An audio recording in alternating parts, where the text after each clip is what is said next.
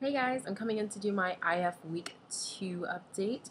And so far, like I said, it's just been going great. Nothing much has pretty much changed. I still do after workouts. I have a longer eating window, and then on my non-workout days, I have a shorter eating window. And typically, it's like a snack, and then I have a meal. On my shorter days, and then on my longer days, I usually have like 3 meals, maybe a snack at first, because right after working out, I've noticed if I try to eat a big meal, it makes me super tired. So I eat like some almonds or a fruit, or I make a smoothie. That's been the best thing, is just making a fruit smoothie. Helps me so much. Um, and that's pretty much all I've been doing for that.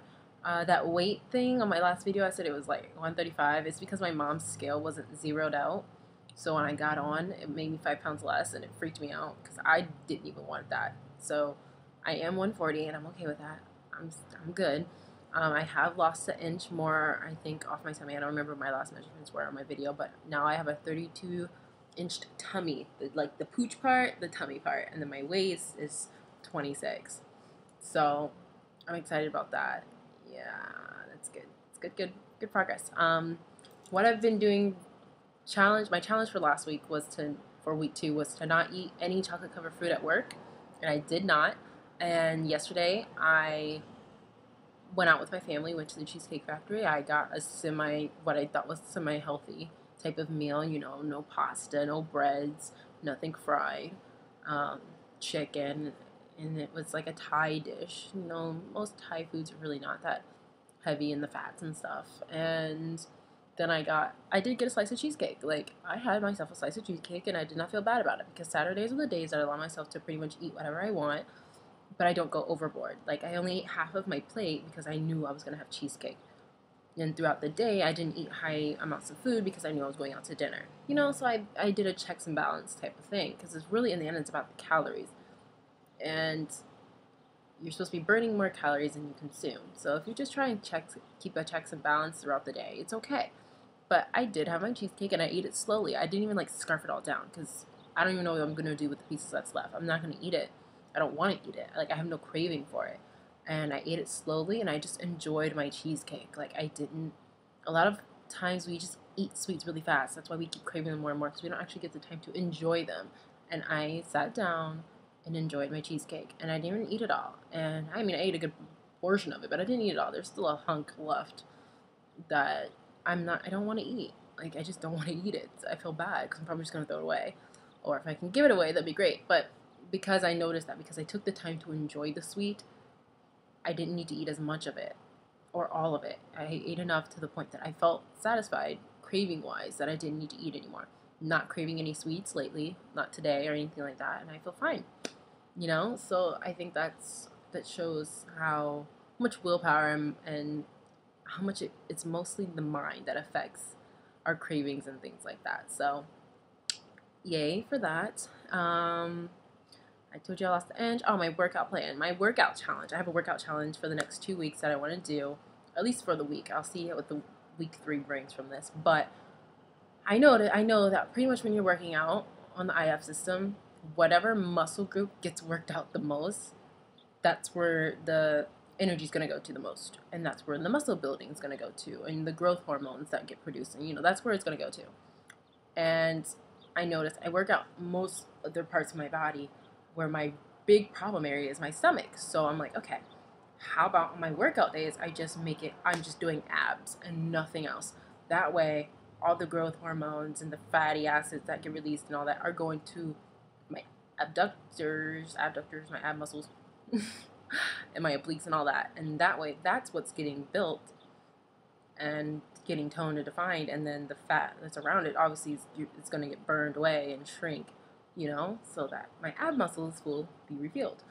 So that is my goal for week 3, is on my workout days, I'm only doing abs. And for abs, I'm doing ab ripper X for 2 times of the week, and then the core 20 for my turbo fire for the other 1 or 2 times.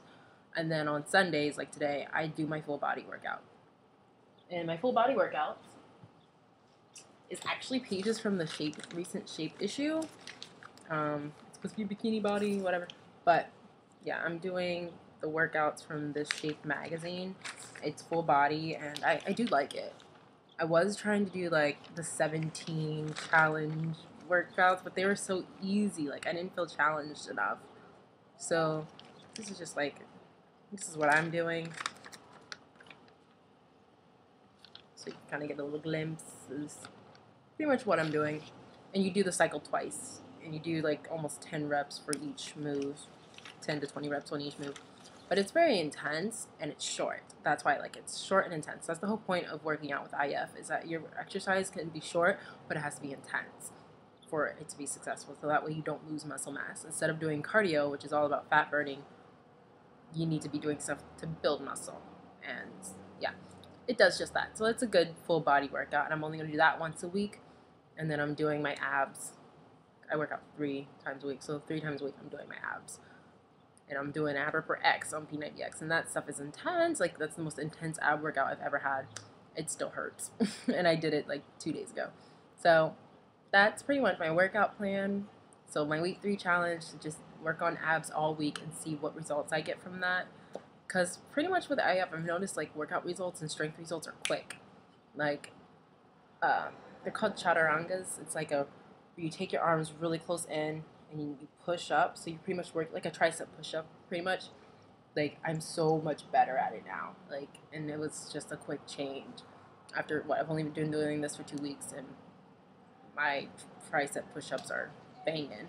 And like, I'm noticing a difference. Like, it's got nice tonage back there now. So I'm on the right track. It's only been 2 weeks of my little 5-week plan. I'm excited to see what week 3 brings from my ab challenge to myself.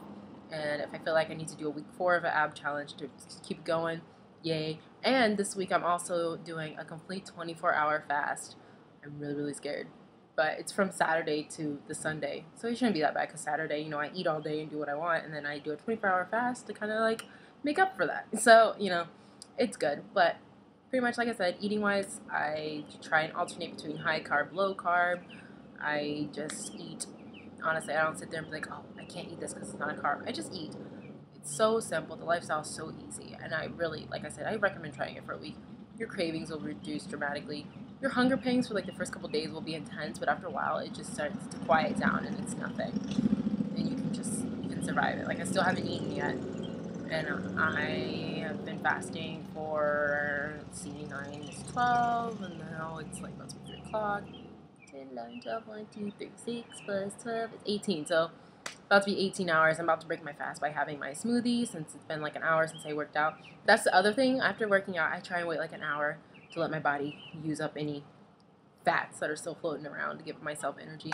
And that usually works pretty well for me. But if I start to get lightheaded, or I feel like I really need to eat something right after working out, then I will do it, because you don't want to stress your body too much. You just want to stress it enough.